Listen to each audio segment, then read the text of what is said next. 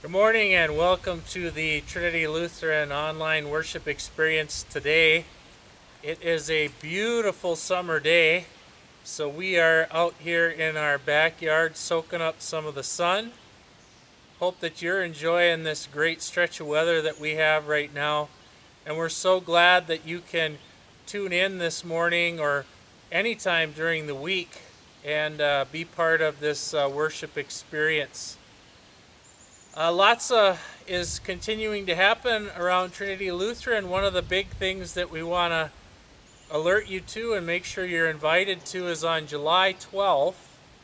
We're going to have our first ever drive-in style worship. Yes! So it's Sunday, July 12th. We're going to gather at the parking lot. You're going to drive your car if you come, and you're going to stay in your car. And then we're going to broadcast the service out through your car radio. It's going to be on 89.7 on the FM dial. And then we're going to have our service that day. It's a chance for us to, see what it's like to gather together as a community, and being outside and kind of having people in their cars should really eliminate some of the bigger risks, and so we're really looking forward to that. We do encourage you, if you have any underlying conditions or if you're in that high risk group, that you really consider whether it's right for you. But we're going to give it a try, and so hope that you can join us for that service that day. I like the slogan, come as you are, stay in your car. Come as you are, stay in your car. That's pretty awesome. Pastor Corey, you got some updates on the small group situation. Yeah, the response has been really good. The leaders are starting to build their groups, and it's super exciting. The one thing I have noticed, though, is I've talked to participants who are like, well, I don't know. What if they don't want me in their group? And I've talked to leaders who have said, like, well, what if they don't want to be in my group? So I just want to throw out there that the groups are open right now. We want you in them. And so if you're thinking about it, just take that step. I know it can be hard, but take that step to say, hey, I'd like to be in your group. When are you meeting? Because some of the leaders are really waiting to fill out their group so they can schedule their meeting. So just step over that sort of barrier that I know it's real. But if you want to join, just reach out to one of the leaders. They're excited. Or you can talk to Pastor Corey, and she'll help with that facilitation process. Once again, groups are meeting outside if they're meeting at people's homes in groups of 10 or less, maintaining the 6 feet social distancing. A couple groups, I think, are still deciding to use the Zoom platform and meeting online. And the food they're sharing, if they're sharing food, has been bring a bag lunch. So I guess that's not really sharing. But if they're going to eat together, they've been bringing a bag lunch so that there's less risk of contamination. So we're being as safe as we can and trying to connect with one another and support one another and pray together and kind of build up the body of Christ. So those small groups are really going to be one of those strategies we're going to use to help people stay connected and help bring people together in Christ. So be looking at that. Once again, even if you're in a small group and you're not comfortable coming to gather together, it's a-okay to say, for me that just isn't a comfortable spot to be. But we're going to give that a try, especially when we can use the outdoors during the summer months here as a part of our strategy moving forward. And a few people who didn't join their group but still wanted to connect with them, I gave them the discussion sheet, and so they were still able to participate, and they just kind of interacted at another time through email or through social media. So there are ways you can still connect to the material and to the group, even if you don't want to be in person. So the other reason we're outside is this summer we're going to try some different formats for these online services, and Pastor Kari and Faith Bartelt, who's been working with Pastor Kari this summer, And then Faith's also been helping with the music for our online services. Put together kind of a Devo. I think it's going to Fortune Lake, if that's not... Fortune Lake Lutheran Camp has been doing Monday devotions online. So on Facebook and on their YouTube channel, they post one every Monday. And so I will be doing 2 of them. The first one will be tomorrow. So we wanted to share that Devo with you in this service today. And it's really kind of a unique format. We haven't really done anything specifically for the younger kids, so this has them in mind, and we're going to give that a try. Hopefully the adults are going to enjoy it as well, and just some unique pieces with the songs and the devotion time as well. So that's going to kind of be the heart of our service today. As we begin today, let's start with a word of prayer. The Lord be with you. And also with you. Let us pray. God, we thank you that we can just experience the just awesomeness of your creation, the beauty of summer, the warm weather, and just all the greenery and all of the blossoms that are going to start coming out. We thank you that we have our church family that's still together, and that we can take this time to be with one another in a special way, in a way that helps us focus on you, to hear your word, to pray, and to give you glory and honor.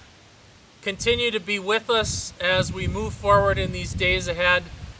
Give us strength in your presence and in your power. We pray it in the strong name of Jesus. Amen. Amen. Anything you want to say before we kick off with what you and Faith did? Well, I do want to give a shout out to Fortune Lake. This is a challenging time to be in Lutheran Outdoor Ministries, and so we lift them up in prayer too, and they're trying to be creative and doing camp like they've never done camp before.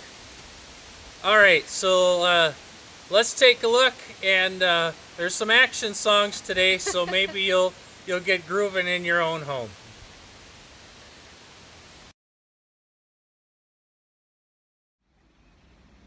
Hey everybody, my name is Faith, and I'm here on my porch, which is so beautiful. And while I'm so sad that we can't be together today, I am really excited to sing a song. And so this song is called We Are the Church. And I think it's so important that we remember that even though we're not in person right now, and even though we're spread out in all of our different homes, we are still together as a church. And so this song talks about the church is not a building, the church is not a people, the church is not a place that we go to sleep. I don't know if any of you do that ever. But the church is the people. We are the church together. And so as we go into our Devo time, we're going to sing this song. And so first I'm going to talk you through some motions. So check this out, and then I'll meet you back here. Hey everybody. So our first song, We Are the Church, is going to go like this. Our chorus is going to say, I am the church. You'll point to yourself. You are the church. Are you with anybody? Point to them. We are the church together. And then we're going to do one hand. All who follow Jesus. Other hand, all around the world. And then we're going to make like a fountain. Yes, we're the church together. All right, so let's give it a try. We're going to start with that chorus. So we're going to use all those motions. And then we're going to talk about what the church really is. So here we go.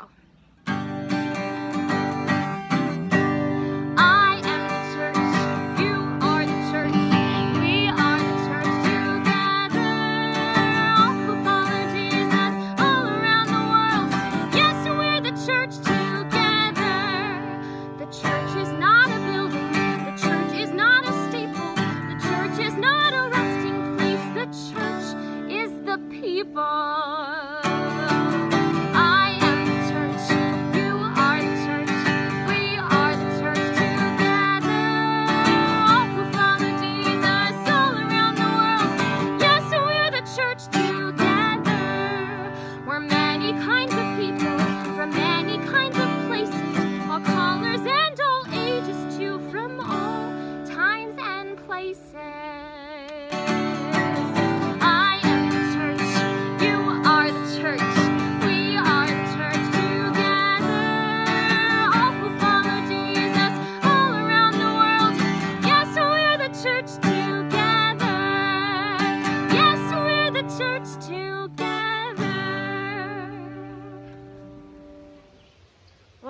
I am Pastor Kari. I serve at Trinity in Rhinelander.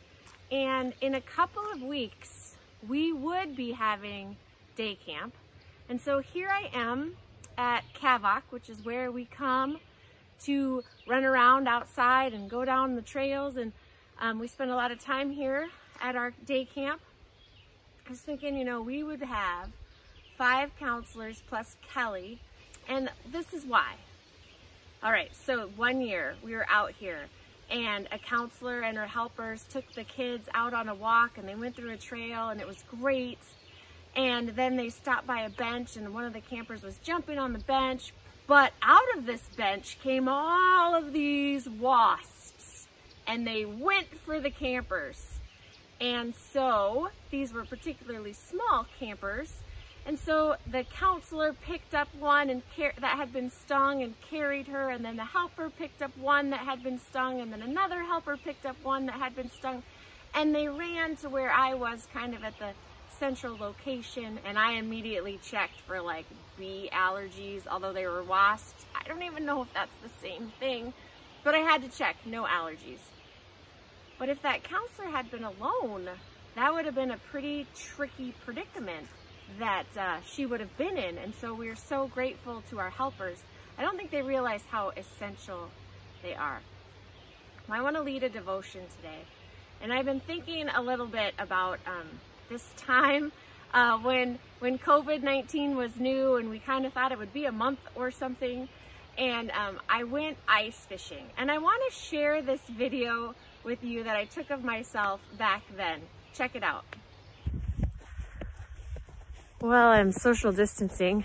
My family is out ice fishing and I thought I would join them because it's pretty nice out today. And I just realized I'm super terrified. I've really never done this before. I think I've been ice fishing, but like, look at this. It's just like, no one's out here. It's all frozen. I think I've only been out once and I wasn't by myself. I don't know. There's nobody else here. It's freaking me out. I was terrified. I bet you all have walked on the ice before. The cracking under my foot freaked me out. I was so freaked out. Well, I want to share with you from the story Bible, the story about a time when Mary was afraid. So it's the boy at the temple. Jesus is the boy. All right. Every year, Jesus' family traveled from their home in Nazareth to Jerusalem to celebrate the festival of Passover. Jesus loved going to the festival. He loved the crowds of people, he loved the noise and bustle of activity, and he loved spending time in the temple. Well, one year when Jesus was 12, I love that because it's like, yeah, I was 12. I remember what 12 was like. Jesus was 12 too. All right, anyway, one year when Jesus was 12, the festival began like any other. Joseph, Mary, and Jesus enjoyed the sights, sounds, and activities of the festival together. When the festival was over, Mary and Joseph joined others from Nazareth for a long walk home. But when the group stopped to camp at the end of the first day, Mary and Joseph could not find Jesus anywhere. They couldn't find him. Where was he? Blah. That's every parent's worst nightmare, by the way. Everyone thought he had been walking with someone else in the group. Jesus! Yelled his parents. Jesus, where are you? Mary and Joseph were frantic. They quickly walked back to Jerusalem looking for him. They searched the city high and low for 3 whole days. 3 whole days. Until they found Jesus in the temple. Mary and Joseph were surprised at what they saw. Jesus was in the temple talking with teachers more than twice his age. He was just a boy, but he could talk about God with a room full of grown-ups. The teachers in the temple were impressed with what Jesus knew. Mary and Joseph were proud, but they were still a bit angry with Jesus. Jesus, why weren't you with us? We have been looking all over for you, Mary and Joseph exclaimed. Jesus replied, Why were you looking for me? Didn't you understand that I was in my Father's house? Mary and Joseph didn't understand. But with that, they gathered their belongings and began the long walk back home. I want to tap into the fear that Joseph and Mary had. The fear of their child being missing. I mean, there is nothing scarier than that. I love the part where Mary is screaming out, "Jesus! Jesus, where are you?" Because I totally resonate with that. I mean, when I try something new, or when I'm afraid, or when I'm walking on ice, apparently, it's pretty natural to be like, "Jesus, where are you? Why can't I see you? Why aren't you with me?" I think I've called out that way so many times in my life. But here's the thing. I just came from a baptism. Little baby Summer, she's just a few months old, cutest, has a little blonde streak in the front of her hair. We gathered around the lake with her at her grandparents' house. But the significance of that baptism is that it's a reminder to us that Jesus promises that he is always going to be with us. That is something that can never be taken away. And whenever there's water involved in the Bible, it's a salvation story.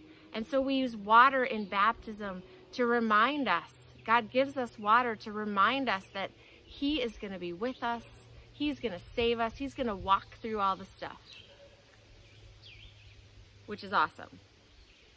But also, we have this permission, like Mary, to go, "Where are you? Jesus, where did you go? Why does it feel like you're not here?" And then his response is going to be, "I'm where I always am. I'm with you. I'm where I should be. I'm with you." So this summer, I hope that you're running around outside. I hope you're tuning into worship and devotions online. I hope you're experiencing God's creation and God's presence. And I hope you remember that when you feel afraid or if you feel lost, that you can always call out, "Jesus, where are you?" And maybe then go wash your hands. And remember that in water, God promises to be with us wherever we go, no matter what we go through in our life. I miss camp. I miss you. I wish we were together. I'm going to turn it over to Faith, who's going to lead us in another song. Hey everybody! So as we think about Jesus and how he's always with us and the super cool thing about not having to be afraid with him around, we're going to finish today singing a song called "What a Fellowship, What a Joy Divine." And the chorus talks about leaning on Jesus. So if you're afraid or if you're confused or you don't really know what's going on, the awesome thing is that we don't have to be afraid and we don't have to be confused alone because Jesus is always with us and he's always something that we can lean on. So check out this video of what we're going to do on our choruses this time, and I'll meet you back here again.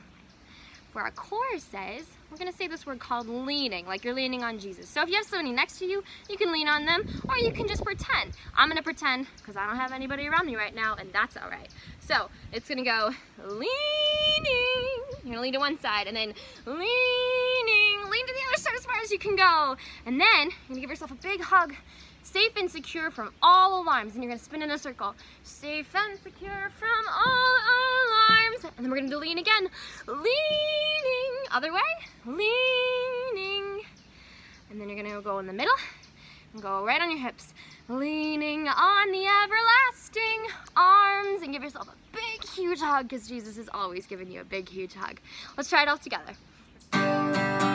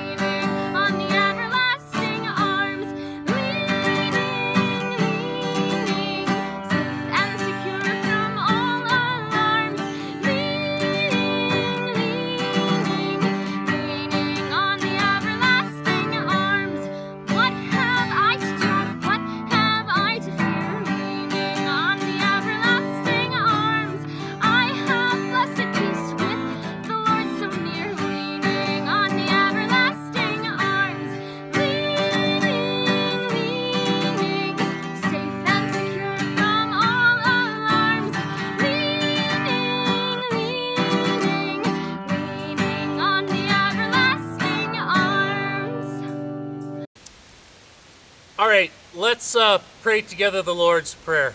Our Father, who art in heaven, hallowed be thy name. Thy kingdom come, thy will be done, on earth as it is in heaven. Give us this day our daily bread, and forgive us our trespasses, as we forgive those who trespass against us. And lead us not into temptation, but deliver us from evil. For thine is the kingdom, and the power, and the glory, forever and ever. Amen. Now the Lord bless you and keep you. The Lord make his face shine upon you and be gracious to you. The Lord look upon you with favor and give you peace. Have an amazing week.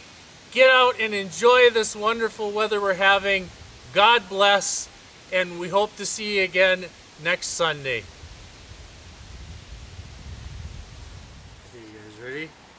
When the storm roars, when the storm roars, when the storm roars all around. Hey! When the storm roars, when the storm roars, when the storm roars all around. Hey!